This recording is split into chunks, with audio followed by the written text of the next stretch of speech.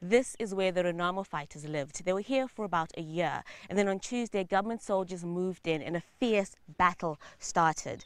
The Renamo fighters fled, leaving behind some of the military vehicles, equipment like weapons, for example. As you can see, the government soldiers are now fully in control of this particular area, but it's very, very quiet. If you can listen, you can't hear or see any other people around, and that's because people say they're still afraid to come home. This is what happened to someone's home, for example, clearly set alight somehow in the battle, and the family fled. There's hardly anyone in this village. The people we've spoken to along the way here say they aren't sure what is going to happen next.